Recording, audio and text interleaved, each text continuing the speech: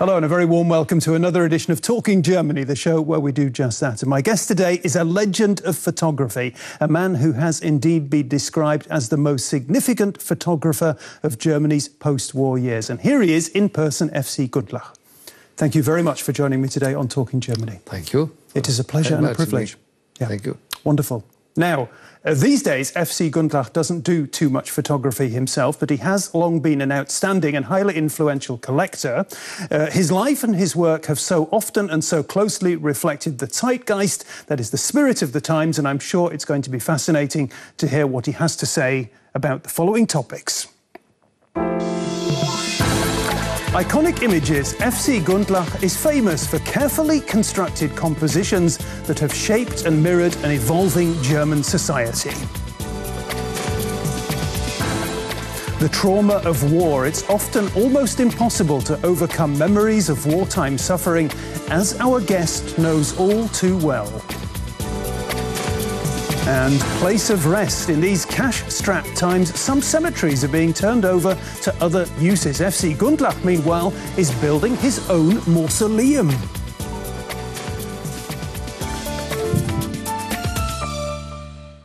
f.c.Gundlach, welcome once again. You've had a long and fascinating life, and recently I was amazed to see you quoted as saying the following: "I'm still on the edge." Which I think is fascinating, but what did you mean? Yeah, I'm lucky, you know, that all my life, in a certain way, I was curious about changes, curious of things happening, and a definite fashion, also different. Fashion is not clothes only. Fashion is all our life is influenced by fashion. Even the way we speak, the way we eat, and the way we behave, and out of that spectrum, you know, there are always for me coming ideas of doing something, like starting collecting. Mm-hmm. It's very unusual that a photographer is going to collect photography of other colleagues. Absolutely. Usually it's a competition or whatever it is. But I thought it was very funny, very, for me it was very interesting to see first what they do and have the contacts. And out of these contacts developed friendships and also ideas of cooperations, mm-hmm. for instance. And in the middle of the 60s, for instance, there was a new technique of printing color photography. Up to that, photography was black and white.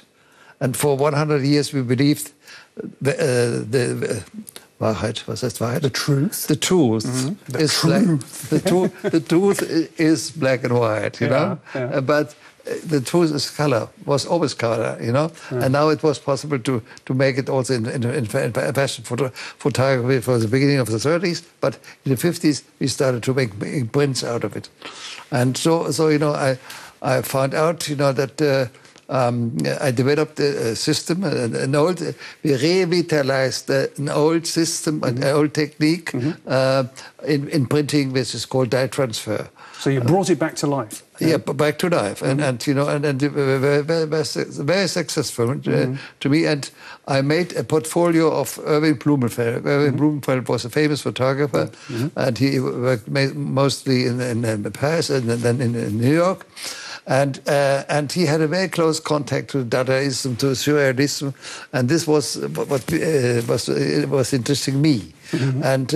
And he did it in color first. And he died in '63, and then when I had the idea, I went to the children to ask them where was the copyright, and they gave it to me, and then I published a portfolio of 10 of his most important photographs in this system. And when this was presented in New York, I got a call of a photographer named Irving Penn. Yeah, a very famous man. Yes, and he said, I have the same problem. I used at the same time the same material, mm-hmm. the same problems. Mm-hmm. Yeah, and that, Mr. Penn, the only way to do is you have to come to Hamburg and have to see me, and then we can solution your problem. And he did, and he came. Wow. Yeah. Yeah. You know, this is, of course, it's a tool, you know, to start a new dimension of your own life. Yeah.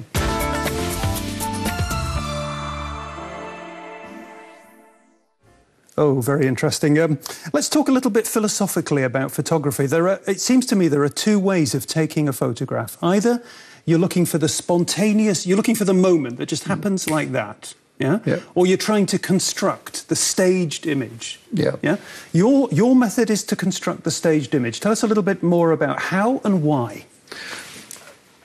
I tried to integrate influences from outside, from art, for instance. That's very important. New contemporary art. Mm-hmm. For example, is the pop art. The 60s were the most important decade of the last century, for me. That's an interesting statement. We'll have to talk about that as well. Yeah? And you know, anything changes. Mm-hmm. And you know, there was the first generation after the war. They took the students. You know, then there was the pill was invented. So it was the type of the woman changed. The women were starting to work, to be independent, you know. And the pill is also part of those things. There was the Beatles, you know, okay, with their music. All these are elements of the change, and these goes into. You wanted them all to come into your photos. To be visible. And I bought at that time the first prints from Andy Warhol and Roy Lichtenstein, and there are two photographs in the book which it looks like a print of Lichtenstein, but it was done in the studio.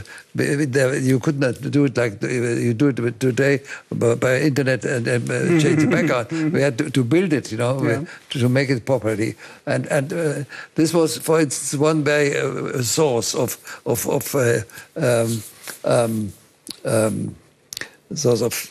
inspiration.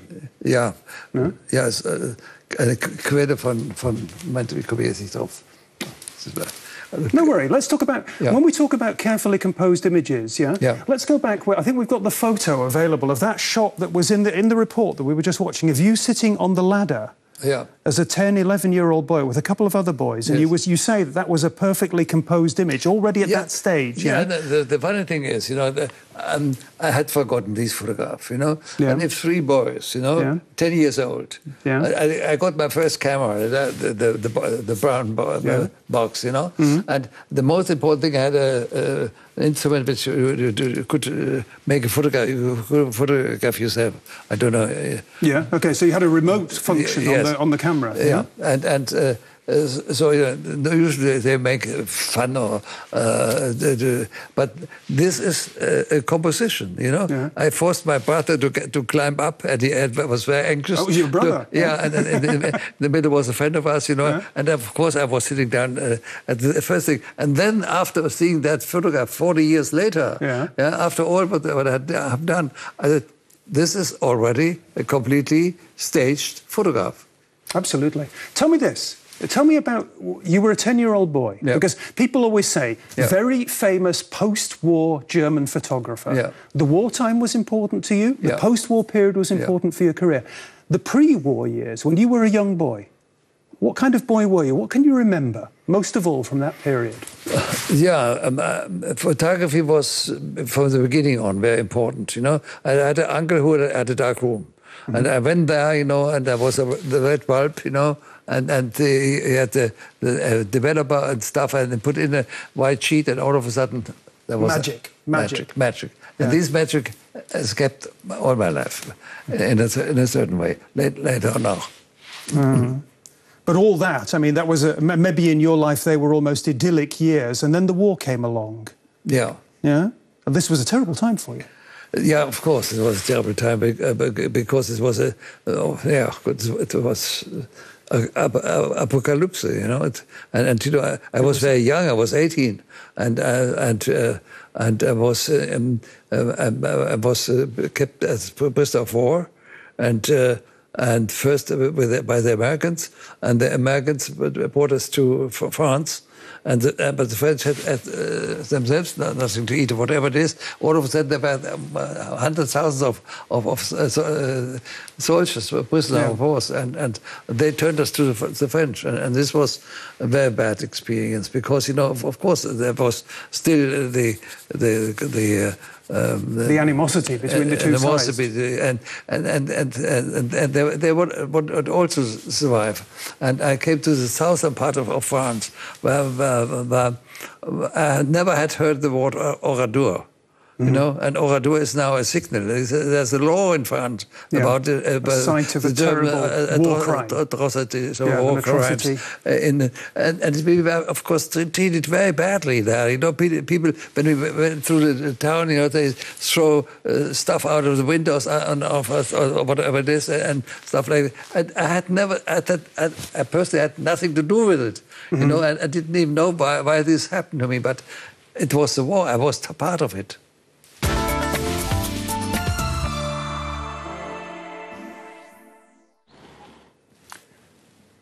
In that report, the message is that it's important that people tell their stories. And you have a story to tell, clearly, because it was all coming out just now, One of the things you were talking about was hunger, Yes. And we have almost a document of what that was about, Yes.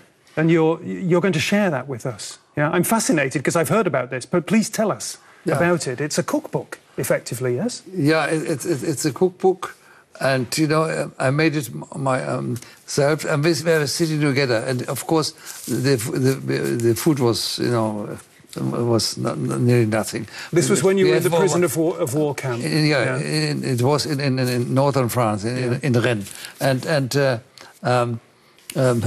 But you have also things like this, Peace on earth. Peace on earth. It's a poem or a prayer, Yeah, no, but we were sitting together, 4 or 5 people, fathers or families or whatever it is, who never touched a pot or whatever it is, and we were dreaming of because we had nothing to eat, we were dreaming of it, and so and this is written on American toilet paper, On American toilet paper. Yeah, because at the beginning this cage was still American, and then they turned it to French. Okay. And the American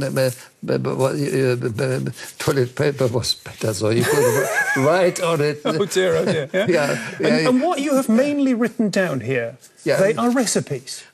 Only recipes, yes. And how old were you? I was 18 or 19. And you were remembering recipes from the time when you were at home, or you were making them up? This is dreams. Everybody was sharing something to eat. Oh Lord! To eat, and then we decided we get 1 slice of bread a day.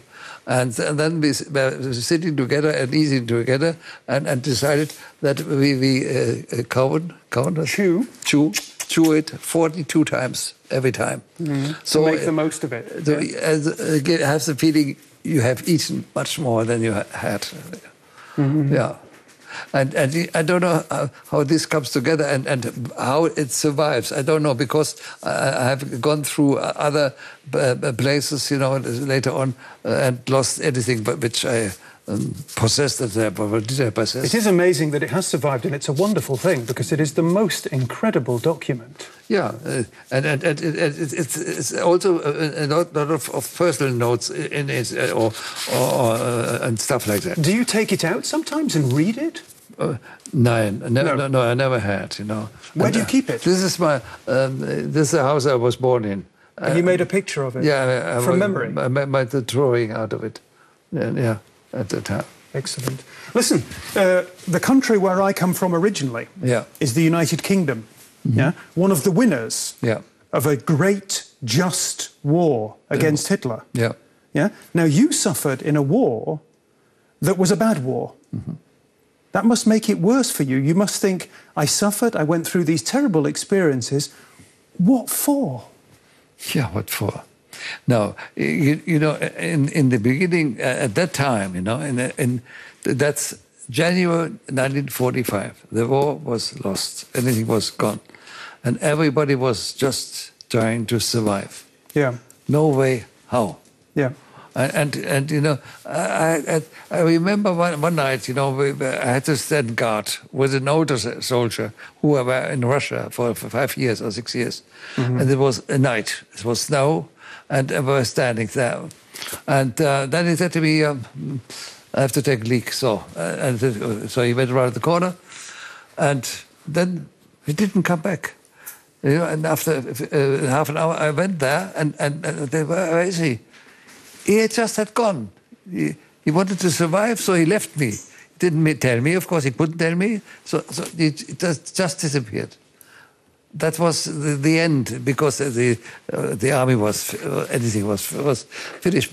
But to survive was very important, of course. That first through the battles and all the bombing and all that, and second, just to have something to eat. Yeah. Now, I was hurt. It was my leg, and I did not realize it. You know, because you are in such a emotional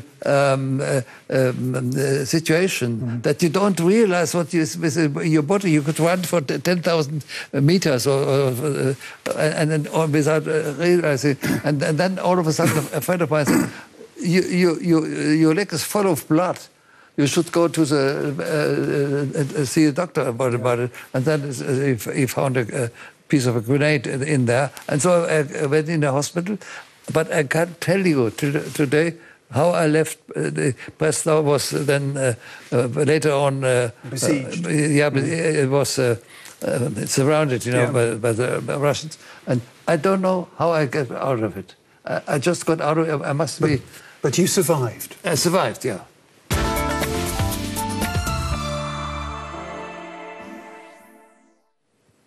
f.c.Gundlach. There were some lovely shots of the 50s and the 60s there. Some of them very touching, very funny. Some of them absolutely startling. You prefer the 60s to the 50s. Mm-hmm. You said the 60s is the greatest generation of the last century. Why? The greatest years, the most important years of change. No, I think that fashion is a very substantial part of our life.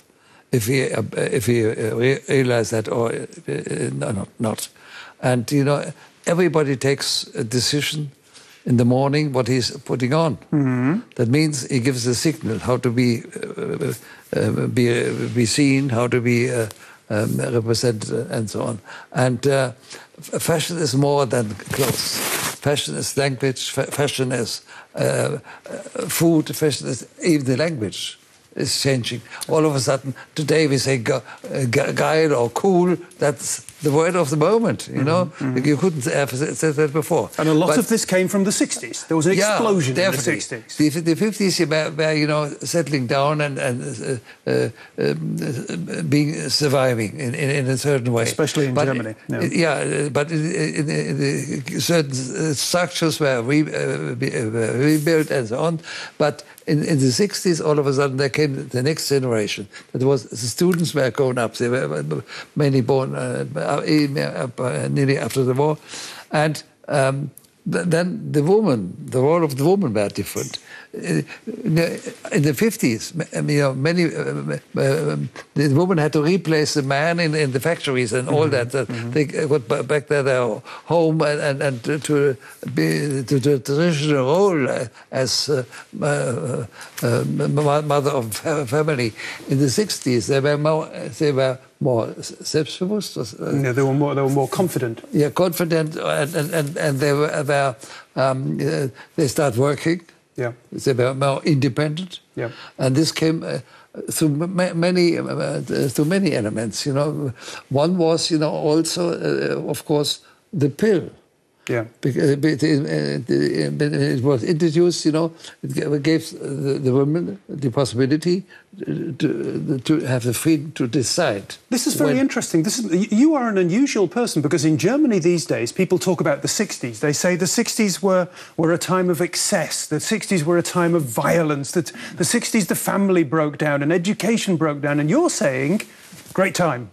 Liberation, revolution. Absolutely, but and this the speaking in London, these come really from England, and when you see the Twiggy was the figure for it, and if you there was recently a film of Arte on her life TV about Twiggy, on her life. You see, she was a very normal girl, and she once made her makeup like her puppy she had. The eyes very dark and all that, and somebody photographed it. And all of a sudden, that's the type of today. That's the type of tomorrow.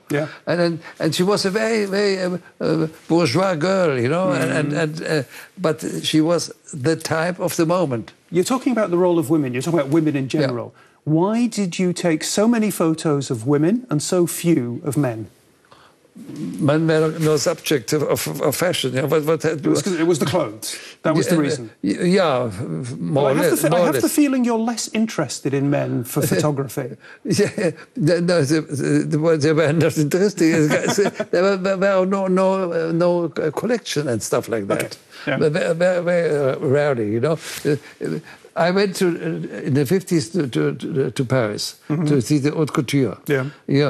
In the middle of the 60s, there came the pret-à-porter. That means the haute couture was out, and very fashionable fashion were available to everybody, to more people. That was a big development.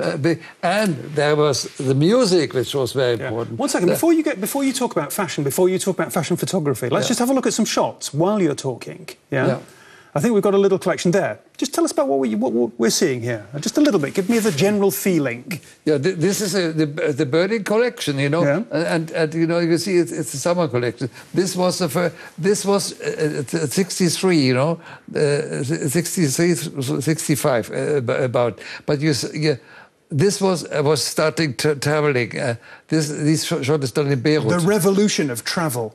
Normal people could travel suddenly. Of course not. We were very privileged, And this shot is done in Athens, and that in Paris. That was the first collection of courage. And this is my Liechtenstein. See, it looks really like. That's the one you were talking about. Yes, it really does. Yes, And then there's the 70s. You see that. The 70s, it's softer, it's streaming and stuff like that. But all the music, everything belongs to this decade. Okay. And the men started being involved also.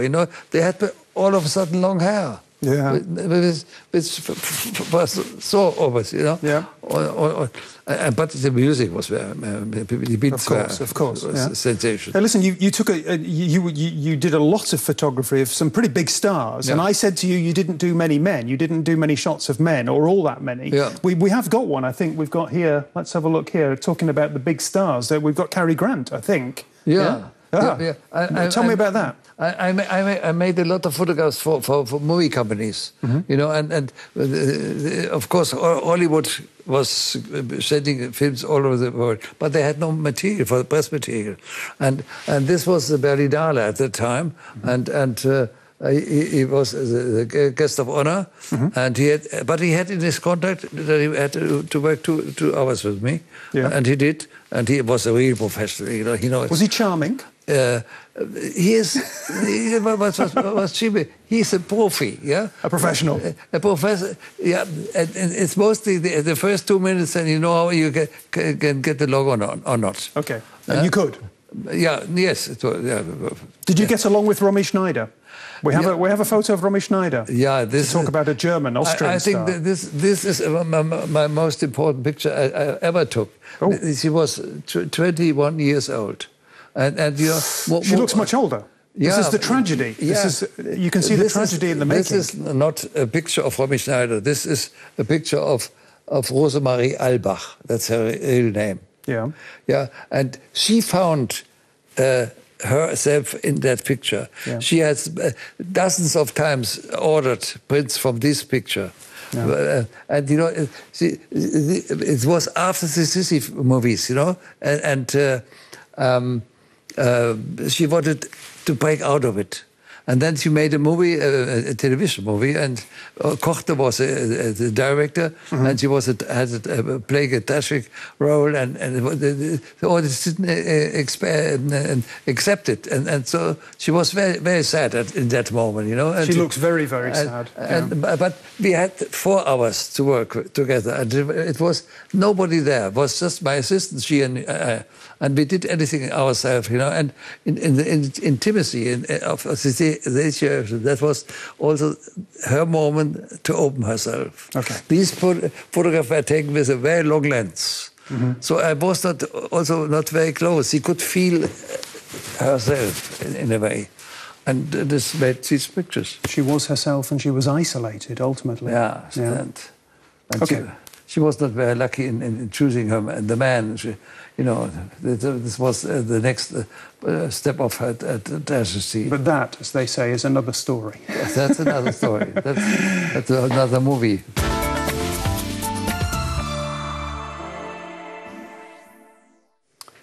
Mr. Gundlach, do you like cemeteries?